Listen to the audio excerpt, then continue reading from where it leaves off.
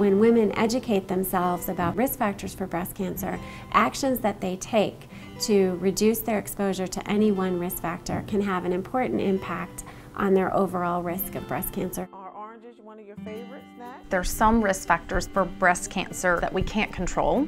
The greatest risk is actually our family history.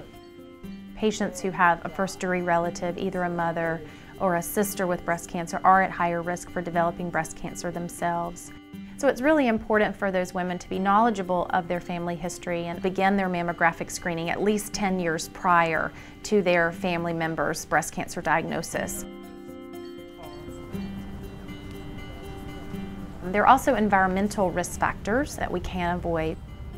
With breast cancer, environmental exposures can include exposure to estrogens, hormone replacement therapy, either in pill form or cream form.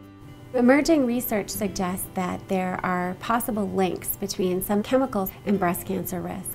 Packaged foods, canned goods sometimes have BPA in the coatings inside, so maximizing the intake of fresh vegetables is a way of avoiding that exposure. Personal care products that have a lot of fragrances in them can also be a source of exposure to things like phthalates. If women are able to minimize their exposure to some of these products, it would be a good precautionary measure.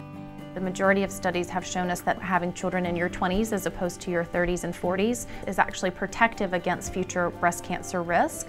Breastfeeding has also been shown to be quite protective and is promoted not only for the health of children but also to help protect women from breast cancer risk in the future.